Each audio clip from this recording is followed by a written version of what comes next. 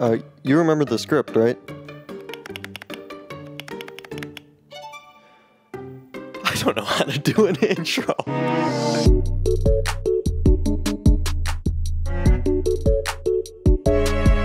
Alright, what's up guys? So RK sent me their RK G68 and RK100 keyboards for me to review, and I also really wanted to do a modding video, so if you want to skip to the modding section, it will be at the timestamp right here.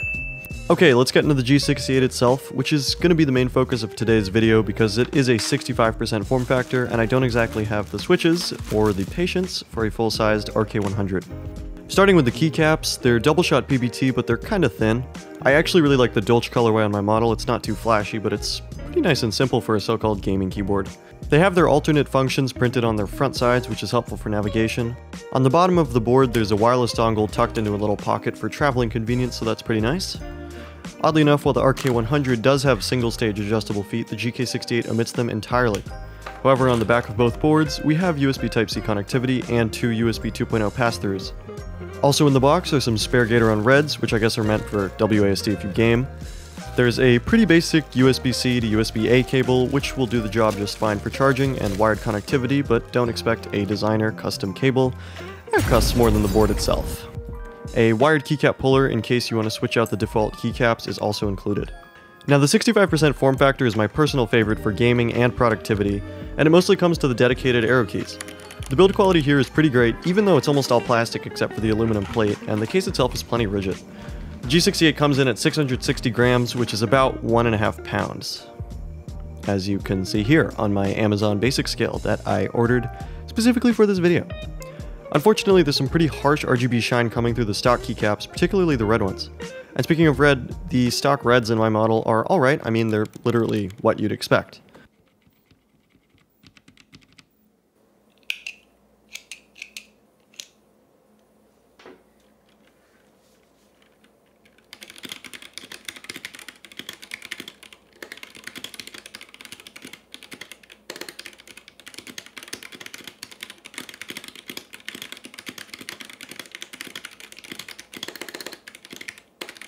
Okay, let's mod.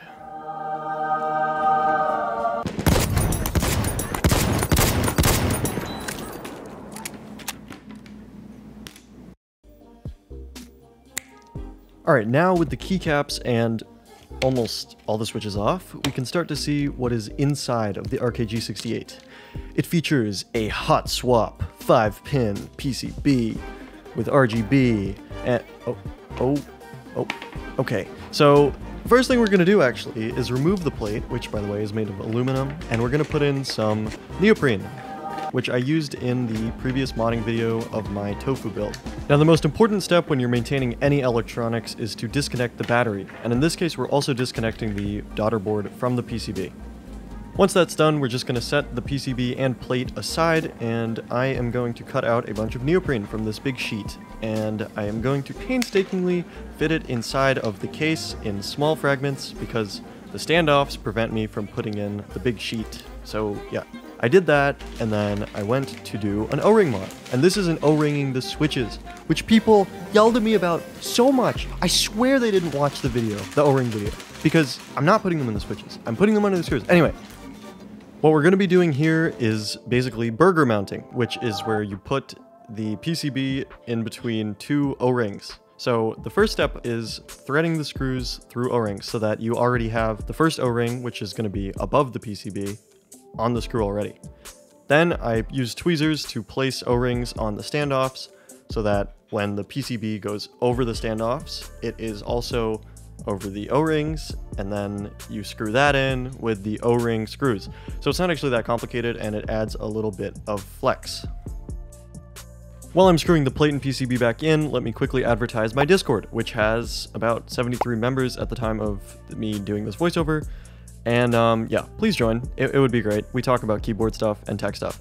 Okay, as you can see, the plate and the PCB now have a little more vertical leeway, which creates a more consistent feel. At least it's supposed to. I don't really know if it does. I kind of just like doing mods because it's fun. Anyway, whether it works or not, I'm not sure. But now, let's move on to the stabilizers. I broke that one. I don't suggest using the metal-tipped tweezers because when you do plate-mounted stabilizers like this, you can break them. Okay, so first we're going to disassemble the spacebar stabilizer. These actually come factory lubed on the RK G68, but I'm mostly going to be ignoring this. I did wipe it off of the wires, so now let's do the Holee Mod. I don't think anyone really likes doing the Holee Mod. I don't know, that's just me. But yeah, it's basically putting a thin strip of Band-Aid into these stems so that you have a little less tolerance, and then you're left off with a little less rattle and a little more stability overall. You don't want to use Band-Aids that are too thin. After that, I went and I lubed the stabilizers, including the wire, the stem, and the housings with Krytox 205G0, reassembled them, and got ready to put them back into the board, all fresh and lubed up with the good old white stuff. Are you sure about that? Now we are off to do the Bandaid mod. Now this is not the Holee Mod, it's just another mod that involves Band-Aids. This is the wrong way to do it, actually, because what I did was I extended the Band-Aid all the way down onto the PCB, and it results in this crappy, mushy sound and feel.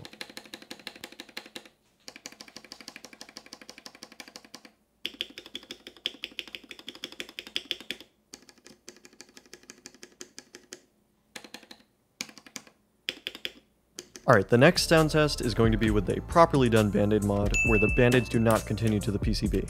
I'm going to be using Boba U4Ts that I bought myself, and also this keycap set, the Plum Blossom keycap set in OEM profile, which is made of PBT, that I got sent from Banggood.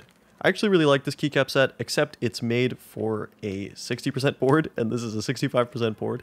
So I did have problems with that, but that's my fault, and we will be checking that out later. But in the meantime, let's check out the sound test.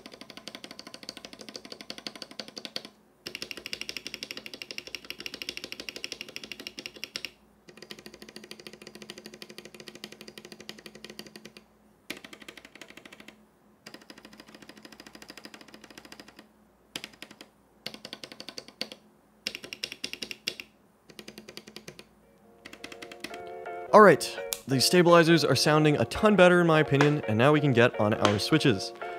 I'm going to do this tube style, and this is completely unscripted. Okay, these are Boba U4Ts, like I think I mentioned, and I got them off of AliExpress for about $47 for a 70 switch pack.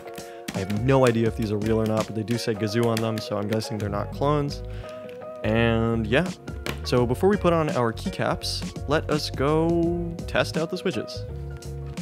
Alright, all of our switches are on, and before we get on the keycaps, let's test out every switch. So I'm using a website called keyboardtester.com. That's literally about as straightforward as it gets, I think, and I recommend using it if you do a custom or semi-custom build like this. Okay, let's get on our keycap set. Again, this is the Plum Blossom OEM profile keycap set that Banggood sent me, and there will be an affiliate link in the description if you want to buy it, and I will get a kickback. So this is a 60% keycap set, and I didn't really realize that while filming, but I liked it so much that I went and I grabbed the original keycaps from the keyboard, and I am going to be using those for some of the keys. Just try to look over it. Otherwise, the design on this is really cool. I like how it kind of continues the artwork, especially on the modifier keys, and yeah. It's overall a great looking keyboard in my opinion. I'm pretty happy with the end result. It sounds good, feels good most importantly, and let's go check out a final sound test.